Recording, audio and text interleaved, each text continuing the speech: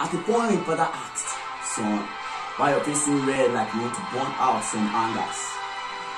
I answered, my heart are burning out of desires and yearning. His flame are the guiding traces of what you can see in my heart. He asked, son, what desire could make your eyes want to boil out? I answered, as it is down here, they are climbing on and on. But I will drop down with tear in the eyes of my heart. I want to reach those stars up there. I want to be replaced by them. Father asked, you mean you want to be the star up there? Yes, I replied. Isn't it so beautiful looking at the star up there? Isn't it beautiful adoring the stars from afar? Oh, I wish to be envied that way. Look at the stars, the shadows us with light while we should stumble in darkness.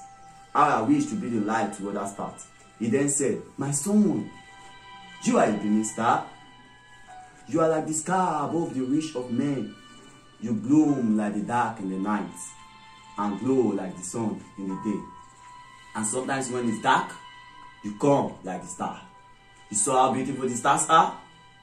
So also you are if you keep running your race. You are what you already wish for, a mixture of nature.